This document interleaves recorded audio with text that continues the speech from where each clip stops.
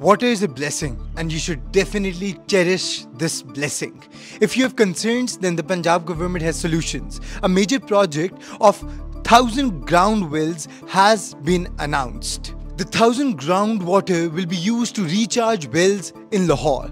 This project is being introduced to maintain and recharge the wells in Lahore, as previously it was reported that the water level in Lahore is continuously depleting. Housing Department, quoted in one of the reports, noted that a recharge well has been built to recharge the groundwater level.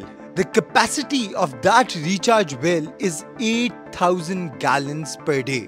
At the same time, there are only 3 recharge wells which are functional right now in Lahore.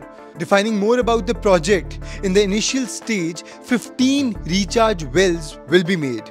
Modern engineering solutions have been introduced in order to combat this matter under the leadership of Chief Minister of Punjab, Maryam Nawaz Sharif. PHA Lahore will allocate spaces for groundwater recharge wells in parks as well.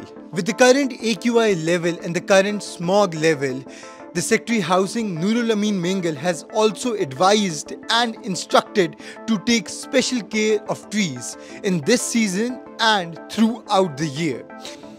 With this project, the water level in Lahore may very well be risen and all the concerns might very well be answered.